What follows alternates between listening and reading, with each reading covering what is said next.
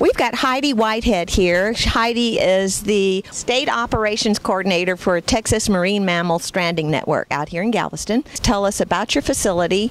Well, we're a nonprofit organization. We cover the whole Texas coastline, and our facility, our state quarters, are here in Galveston, Texas. So we've recently built a new facility and are really proud to be here. And your function? We recover all marine mammals that strand along the Texas coastline, whether dead or alive, and we perform research there. And we also have an education component of the organization, a Whales on Wheels program, where we like to raise awareness about marine mammal conservation and what people can do to help. To be sure, when you come across one, to report it to the appropriate organization. And we're the only stranding network in the state of Texas authorized to respond, and so that would be us to contact at that 1-800-9-MAMMAL number. Now, this is a beautiful facility, really nice, and I know you do get some government funds, but primarily your funds come from the public?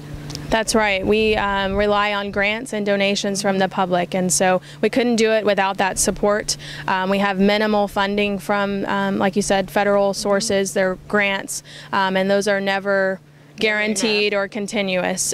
So it's something that we have to rely on the public heavily for the funding of the program, and then also to continue it going through their awareness and to be able to report those things. And one way we're going to do that is to have a really fun event coming up on, what is it, May 5th? That's right. It's Cinco de Mayo. So it should be easy to remember, but it's our annual event, Into the Blue. It's hosted at Moody Gardens Aquarium.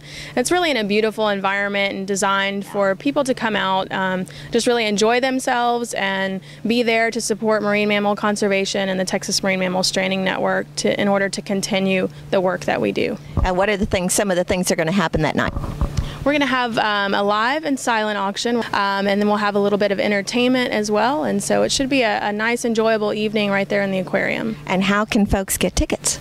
They can log on to our website at dolphinrescue.org and purchase the tickets right there online and check in at the door. That's great. Thanks for everything you guys do, Heidi. Thank you. It's wonderful, and we hope to see all of you out there. Thank you. We appreciate it.